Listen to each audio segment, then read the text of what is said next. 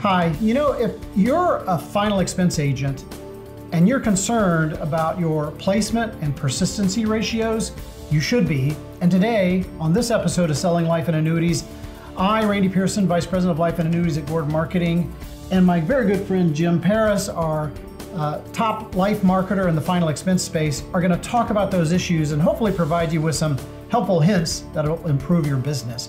So stay tuned.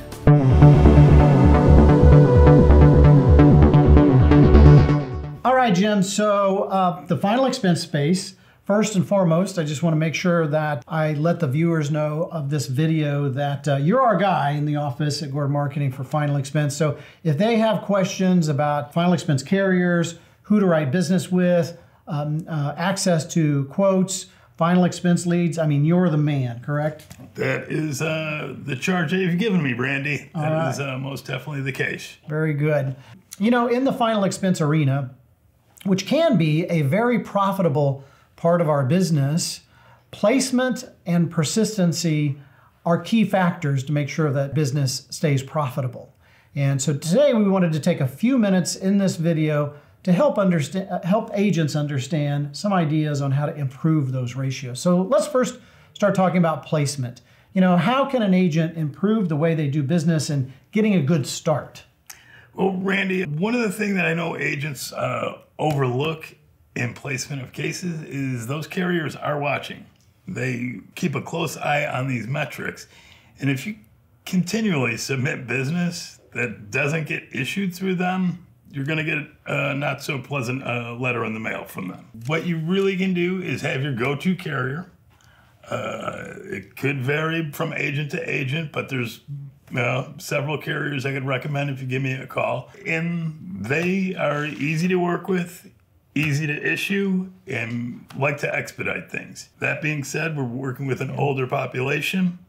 You're going to also want to have some niche carriers. Yeah, you bring up an interesting point. I know we did a video recently where we talked about our final expense core carrier or preferred carrier cheat sheet. And on that cheat sheet, we have carriers listed that we like to do business with, that we think that agents can build a stronger foundation through. So if you want access to that final expense carrier, preferred carrier cheat sheet, make sure you send Jim an email or give him a call here at Gordon Marketing and we can get that to you.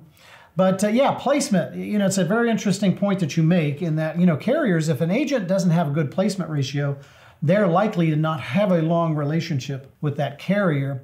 But placing business, making sure that the clients take the policy is really two parts. As you mentioned, knowing the carrier and the product to make sure it's a good fit. And secondarily, making sure that the client understands that policy has dramatic value, that it fits their budget, and that they really have taken ownership of that contract so that in the second, third, fourth month when they get that bill, they suddenly don't start thinking, why do I really need this? So very good. Yeah, placement. Let's talk a little bit about persistency, making sure that business stays on the books. What are some of the helpful hints that we might have for agents? Well, Randy, you just hit on several of them. Making sure that the client can afford the product that you're selling them. It's going to do nobody no good if 2, 3, 4 months down the line, they look at that statement coming in and decide maybe this wasn't the best purchase. Maybe we should just let this go. Another thing to do would be cross-selling. We have got an excellent new carrier available to us in the final expense market, which also offers a med sup. If any agents out there that are doing senior business as well as final expense, you've got to contact me and I will fill you in on all the details. It is a wonderful product, and I might add the comp level is not too shabby. Yeah, I would agree. So certainly cross-selling, having more than one product in that household is key to improving your persistency. And certainly the fact that Gordon Marketing, we're a leader in the Medicare space. Medicare is a great way to solidify that relationship and make sure that the client is thinking of you if they're pondering whether or not to keep a piece of business.